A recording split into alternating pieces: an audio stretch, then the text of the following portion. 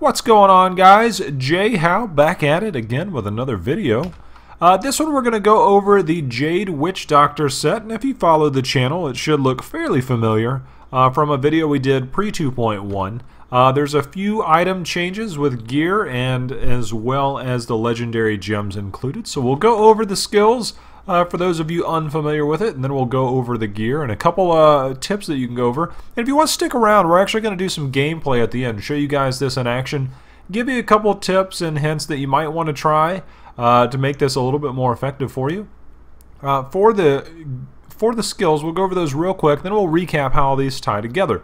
Piranhas with Pyranado, Haunt with Resentful Spirits, Soul Harvest with Siphon, Locust Swarm with Devouring Swarm, Spirit Walk with Jaunt, Horrify with Frightening Aspect, and for your passives, Grave Injustice, Pierce the Veil, Spirit Vessel, and Creeping Death. Now, we're going to go over, I'm going to break this up a little bit because there's a couple very important tips to go over as far as how this is going to work.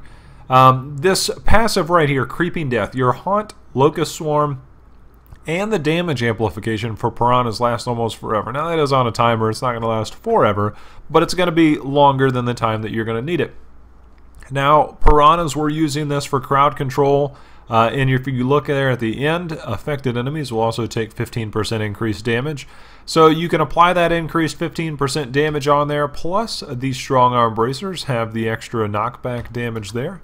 So that's one thing to keep in mind, very important to do increased damage and some crowd control. We'll go over some ways to make this work for you. Now, the main attack that you're going to use is a damage over time spell, also referred to as a dot spell. This is going to deal 4,000% weapon damage as cold over 12 seconds. With the Resentful Spirits, this is actually going to make it cast to 2 different enemies, which is extremely helpful when you're applying those dots and you're trying to clear a regular content as opposed to a Rift Guardian, stuff like that. Very important to have that skill there. Soul Harvest with Siphon, and this is your main one. If you look at the 6-piece bonus of the Jade set, Soul Harvest consumes your damage over time effects on enemies, instantly dealing their remaining damage. Now, you're going to be applying Haunt and you're going to be applying Locust Swarm generally to elite mobs, or depending on how high of a greater rift, possibly to those as well. For regular content, you'll probably just find yourself needing Haunt on the regular mobs, and for elites, you'll go with Locust Swarm. Now, the other item that's very important, we're going to go ahead and hit this real quick, we'll come back to it in a second. Locust Swarm and Haunt now deal their damage in half of the normal duration, so it's basically doubling the damage of your dot skills. And between Haunt and Locust Swarm, those are very important. So those are going to, basically double it, and this is going to increase the time with Creeping Death as far as how long the duration is. So that's just extrapolating the damage out over a longer period of time, so that when you use the 6-piece bonus with Soul Harvest, it's going to consume that very large, very high number dot skill that you have on there, and that's the way this build works. And again, we'll go over it with some gameplay here at the end. Locust Swarm with Devouring Storm. This is going to be a cold rune because this is a cold build. Gain 25 mana a second while the first enemy hit by Locust Swarm cast is still affected by that swarm. It does come in handy, especially if you get your Soul Harvest back, a little bit quicker when you've got cooldown reduction in the right spots. But it's mainly for that cold damage there, so keep that in mind. Spirit Walk with Jaunt. You can go with Healing Journey. However, with Soul Harvest with Siphon, this actually, and I should have touched on this, you gain 32,000 roughly life for every harvested enemy. So it's very important to keep in mind that you are going to get some health back there. If you do find yourself having a little bit of trouble staying alive and you need that extra health and you need it to come around a little bit quicker, you can go with Spirit Walk. However, when you're in Spirit Walk, you're not going to take any damage. Remember, you can walk through those walls of the Waller, but this is going to increase it to 3 seconds, so it's very important to have that in mind there. This will come around very quickly, and we'll go over a passive, and we'll go over 2 passives that are going to make that come around very quickly.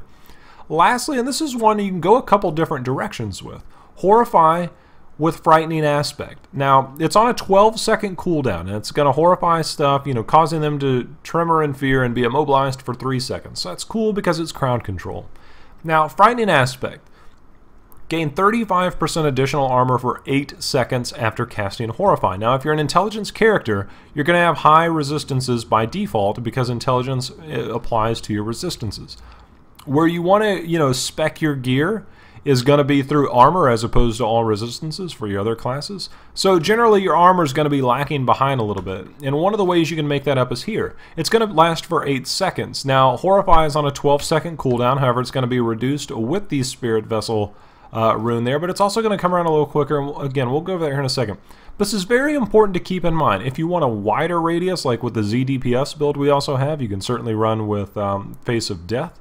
But this is very important to boost your defense because you do leave yourself a little bit vulnerable with this build because you're going to have to get in and out of danger, which is another reason why you have 3 seconds on this, because you're going to run in and run out, and that 3 seconds is crucial to be able to time that.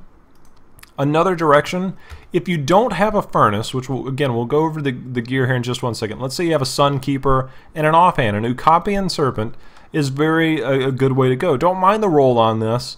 We're messing with something, but you'll see in the secondary 30% of the damage you take is redirected to your zombie dogs. Now if you don't like Horrify and you're worried about, you know, getting health back as opposed to your toughness here, which is pretty tremendous with 35%, you could easily go with zombie dogs with Leeching Beasts. These guys are great to be able to heal you with this build.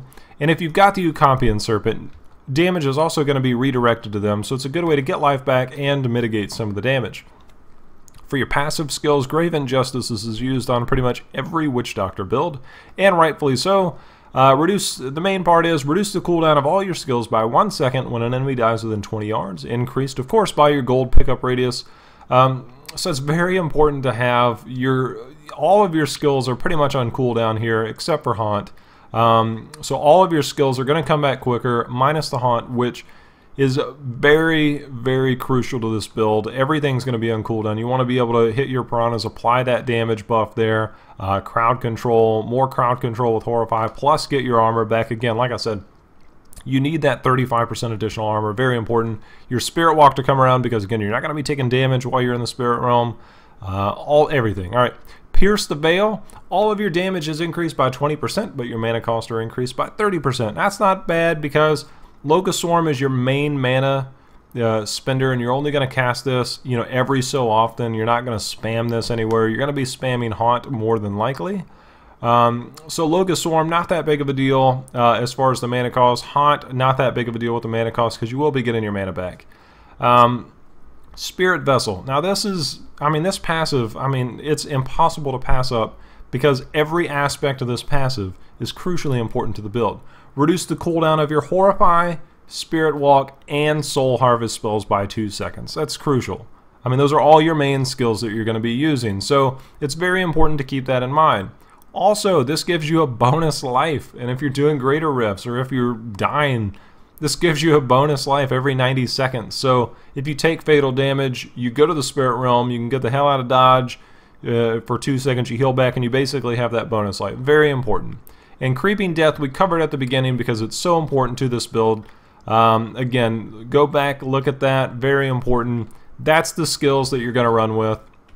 As far as the gear, we will cover this very quickly. If you have a furnace, this is incredible for when you're doing elite damage. Now I had to roll intelligence on this because it was on a dexterity character, but this is extremely important to the build that we're running. Royal Ring of Grandeur, obviously, so you can run 5 pieces of Jade and still hit that 6-piece bonus, which is going to be your shoulders, gloves, chest, pants, and boots. All very important there. If you have a Witching Hour, you might go that route for the extra crit damage. That's very important on a lot of builds. It's a tough find. Vigilante Belt does drop quite a bit. If you can get Int, Vit, Armor, and an 8% cooldown reduction would go a long way, and a nice secondary that goes a long way. I've been messing with this. You can go old school with a Hawaj wrap, the HWOJ wrap. That's going to place a slow effect on the enemies that you're fighting. We'll run that from time to time. It is right there. Glad we could find that right away. Locust Swarm also slows enemies by 80%. You're not going to be using Locust Swarm all that often, but it does come in handy. It can roll anywhere between 60 and 80%. So depending on your playstyle, you might go that route. A little bit of cooldown reduction goes a long way with this build to be able to get your Soul Harvest back up. Unity, if you're running solo, it's almost impossible not to run with this with pretty much every build. You put one on your follower and it splits the damage with you and your follower, so long as you have the legendary, what's the word we're looking for, like the relic there, your follower cannot die, so you can take all the damage in the world. Again, the strong arm bracers for the knockback damage, very important. For your amulet, it's good to have intelligence, crit hit chance, crit hit damage, and then a socket. You can go a couple directions if you want cold damage on there. I'm going to leave that up to you. This is just a nice, easy way to go. For our legendary gems, we have the efficacious toxin gem. All enemies you poison take 10% increased damage, so you're getting an extra 10% damage there. You're getting the knockback damage if you're using piranhas, and you can knock them back. You're getting all the different damage bonuses from all the different skills and gear that you're using. Very, very important to this build. And again, the other absolutely crucial piece outside of the Jade piece is the Quetzalcoatl helm. Logoswarm and Haunt now deal their damage in half of the normal duration. We went over that. Throw a cooldown reduction gem in there and you're okay. For your gems, the Bane of the Trapped, you're also going to get the extra damage there. A really good thing, if you have the third slot, you can easily go with something like, and of course I don't have one in my stash, but the one that increases, there we go, Bane of the Powerful. I have some of these ranked up all across the board. You get the increased elite damage, plus you get the 20% increased damage, depending on how high you have this leveled, is how high or how long it lasts. So that's it, guys. That's the build. For your Paragon points, max your movement speed in conjunction with your gear. The rest into intelligence. Cooldown reduction, vitally important. Crit hit damage, also really important. Then go crit hit chance. Your attack speed, even if you're running a two-hander, is not that necessary. It's nice to get enough haunts in there, but we'll go over that in the gameplay. Armor first, because you should have plenty of intelligence. Resist all, and then life regen, very important. If you find that your life is kind of low, you can go that direction. I've been finding this has been far more beneficial as I level up my Paragon points. Life on hit, resource cost reduction, area damage, why not? Put it all in there. I'm not even sure if you get the bonus of the area damage, but you know, you can get the gold otherwise. You're going to get a little bit of area damage in certain places. So that's it, guys. Stick around. We're going to go over a couple tips for you and show exactly how you can make this work for you. And we're gonna have a special fight with the Butcher. And you're gonna see me basically 3-shot, maybe 4-shot this guy, depending on our crits. It's really fun. Hopefully I'm not boasting and we can blast this guy down. Stick around for that. Alright, so we're gonna go ahead and hop into Halls of Agony, level 3. And I was gonna start the video from there, but it seems like we have a special visitor. So we're going to apply Haunt. We're gonna apply Logoswarm. We're gonna hit him up with our piranhas, and bam, you saw a huge chunk of health come out there. We're going to go ahead, we're going to horrify a couple things, and there we go. Now, a lot of times we can probably get a one-shot there, but as you can see, and this is one of the things about Haunt, is you can actually see with the proper gear in place with the cold damage. I was getting ticks for 36 million on that guy without ever casting. Here's another set of elites, so it looks like they want to play, and one of the changes that they did make, as soon as we get some mana back here, is that they made it so that you actually run into place. There is a little bit of noobish play. And we'll go ahead and we'll pop that. Just like that, we consume them with Soul Harvest, not until after they took us down. You saw Spirit Vessel get activated there. I was trying to show you guys something. One of the changes they made is Logoswarm. You're not going to stand back here and cast it anymore. Is so long as you target somebody, it's going to run you all the way up to them. That was hands-free right there. So you've got an idea on just how that works. It's a good thing to keep in mind when you're doing that, is that you don't have to run all the way to them. Now, Spirit Vessel's going to leave. Like, after it kills people, it's going to jump to different enemies, and you're actually going to see it. We'll go ahead and pop Horrify here because I don't want them touching me. But we'll go ahead and pop piranhas, and I'm just letting Haunt do the work. And a lot of times you can actually just tag them and run. It's not even that important to stick around. You can maybe apply the piranhas buff so that, you know, they die a little bit quicker, but you're seeing 17 and 18 million, 19 million hits there.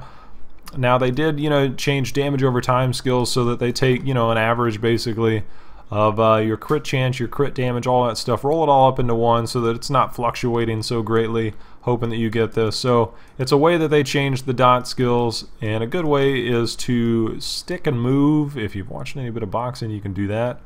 We'll run right through here. I'm just showing you guys the effectiveness of Haunt. I don't want them hitting me. So we saw the Butcher was there, so that's a couple hints we gave you guys. I will try and find some elites on the way, but I'm probably going to break the video.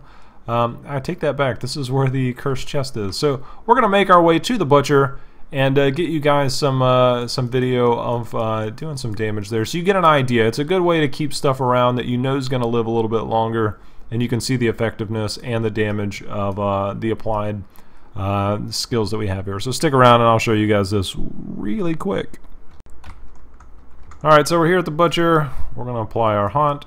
We're going to apply our Locust Swarm. We're going to hit him up. And there, you saw basically a third of his life come out just from the Haunt.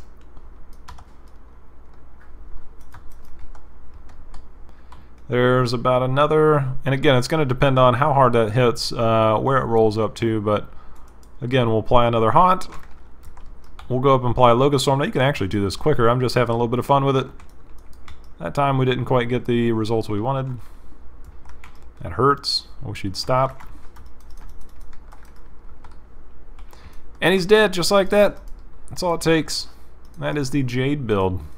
It's a second staff I've gotten to that today. But that's it, guys. That's the Jade build. That's a really effective way to use it. Again, you apply your Haunt, you apply your Locust Swarm, you go to town, and you consume that dot with the Soul Harvest. So long as you have all your gear in place, like I said, if you have a decent Sunkeeper, it's going to go a long way. Obviously, the Furnace really helped me out there. We were basically able to 4-shot that guy with 4 Soul Harvest.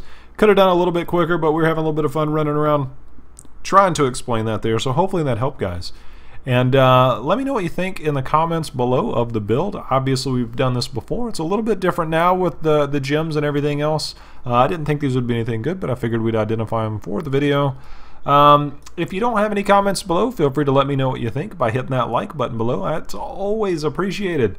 And if you're not subscribed yet, feel free to hit that subscribe button. We are definitely in line for a lot more videos and a lot more to come for a lot of things you might like. Pretty much all things Diablo related. So appreciate you guys watching. As always, guys, happy hunting. We'll see you next time.